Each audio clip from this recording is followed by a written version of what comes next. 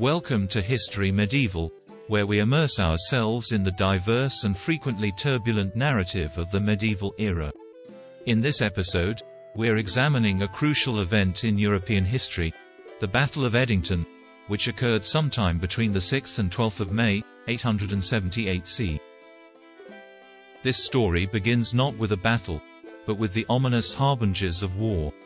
Let's rewind to the years between 786 and 802, in the Kingdom of Wessex. The scene, the coastal lands of Portland, where the first Viking raid on Anglo-Saxon soil is about to unfold. Imagine the shock and confusion as three Norse ships appear on the horizon, their sails like dark wings against the sky.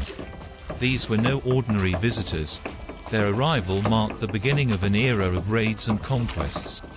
In a brutal show of force, these Norsemen, invaders from the cold north, struck down King Beorhtric's reeve, signaling the start of a dark chapter in English history. But the tale of Viking incursions stretches beyond Wessex. Journey with me to the north, to the holy island of Lindisfarne in Northumbria. The year is 793, a year marked by dire omens and fearful wonders.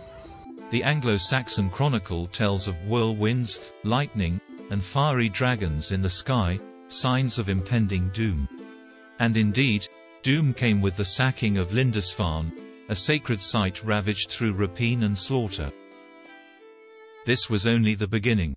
For years, Viking raids continued, sporadic at first, but growing in frequency and ferocity by the 830s. Each assault, each pillage, each conquest, carved deeper wounds into the land and its people.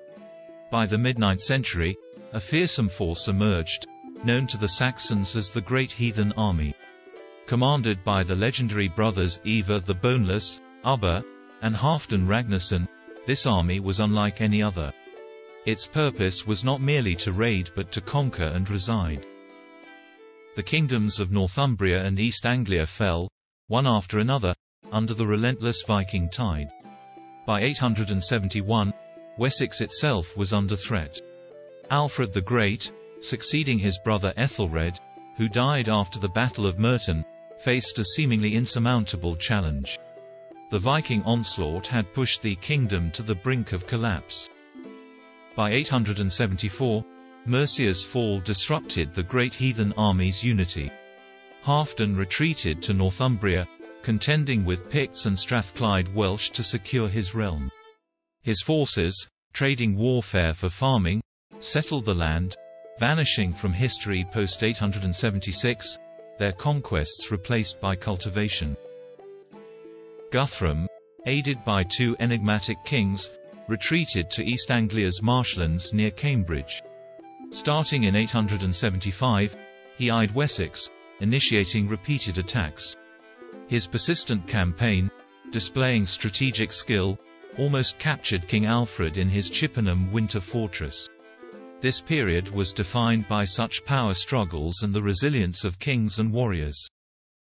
As we approach the climactic Battle of Edington, we find Alfred, having spent a winter in the marshes of Athelney, rising from adversity to summon his West Saxon forces. The stage is set for a confrontation that would echo through the ages: Alfred the Great versus Guthrum, leader of the Danes, at Edington. In this monumental clash, the fate of England hung in the balance. It was a battle not just for land, but for the very soul and future of a nation. In the early days of May, a crucial moment in English history unfolds. King Alfred the Great, rallying his forces, gathers an impressive army of 4,000 to 6,000 men from Somerset, Wiltshire, and Hampshire. Their rendezvous point, the legendary Egbert's Stone, hidden within the eastern parts of Selwood Forest. The air is thick with anticipation as they prepare for a significant confrontation.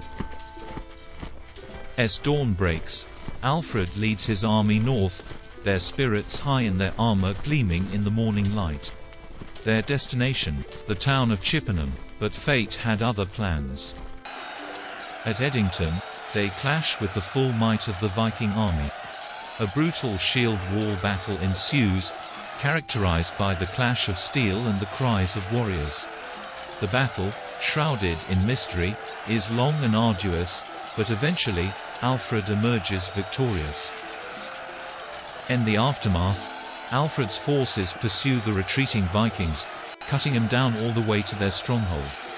They seize livestock and lay siege to the Viking compound, a relentless assault that lasts 2 weeks.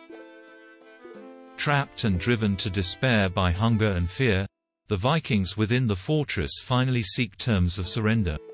A pivotal moment in the conflict. Alfred's triumph is sealed not just by the Vikings' unconditional surrender, but also by their leader Guthrum's agreement to convert to Christianity. Baptized with Alfred as his sponsor, Guthrum adopts the Christian name Athelstan. Under the Treaty of Wedmore, the now converted Guthrum is bound to leave Wessex. Thus, in 879, the Viking army departs Chippenham, marking a significant shift in the course of English history. The Battle of Edington and its aftermath didn't just reshape the landscape of Wessex, it marked a turning point in the Viking Age, a testament to Alfred's resolve and strategic brilliance. Thank you so much for watching our journey through the fascinating medieval world and the many intriguing, yet often overlooked, chapters of history. Don't forget to hit that like button and subscribe for more deep dives into history's captivating stories. We'd love for you to be part of our medieval community discussions, so feel free to join our channels, the links are right down in the description. Thanks again, and we'll see you in the next video.